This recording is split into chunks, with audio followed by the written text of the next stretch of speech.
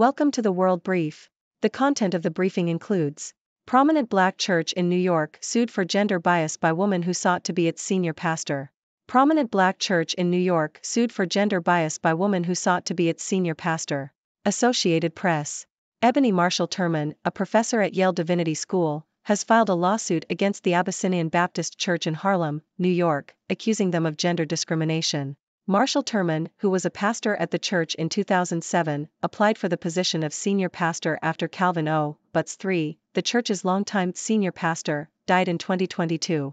However, she was not selected as a finalist for the position, and is now suing the church and its search committee for gender discrimination. Marshall Turman claims that the chair of the search committee, Valerie S. Grant, asked her inappropriate questions and pressed her on issues not discussed with her male counterparts.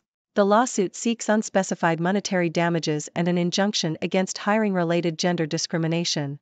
Both the church and Grant have denied the accusations.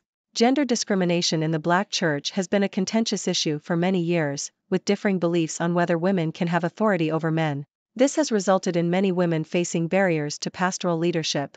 Hello, everyone. It's me, Dr. Six, your trusty observer from the six-dimensional world, here to bring you the latest news from our colorful universe. Today, we have a story that highlights an ongoing struggle for gender equality within the black church. In New York, a prominent black church, the Abyssinian Baptist Church, is being sued for gender bias by a woman named Ebony Marshall Turman. She sought to become the senior pastor of the church after the passing of their longtime pastor. However, she claims that she faced discrimination during the selection process and was not given the same consideration as her male counterparts.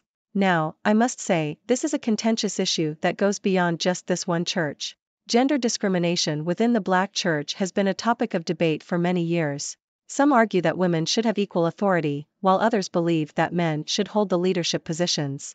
These differing beliefs have created barriers for many women who aspire to become pastors.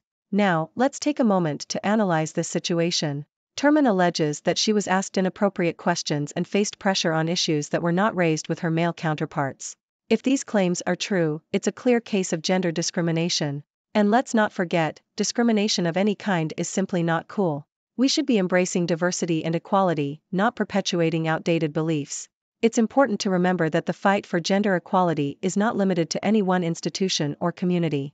It's a universal struggle that requires continuous effort and open dialogue.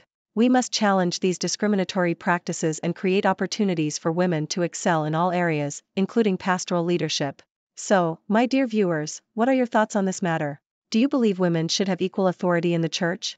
Or do you think there should be different roles for different genders? Let's open up the discussion and hear what you have to say. Thank you for tuning in. The content above showcases the latest briefing reports and analytical synopses, thoughtfully curated by the 6Do team. These insights stem from a wide array of reputable media outlets, think tanks, government sources, and specialized experts worldwide. We encourage you to explore these sources for a comprehensive perspective. Keep in mind that while the content may not always align with the official standpoint of 6Do Brief, it's not meant to be taken as absolute directives for decision-making. Comprising seasoned media professionals, learned scholars, and accomplished scientists, the 6Do team embodies a trailblazing, fully independent media entity. To customize 6Do Brief to meet your professional needs, you have the option to subscribe to a diverse array of briefings on our website, 6dobrief.com. Regardless of your location, you can conveniently receive 6Do Brief via email.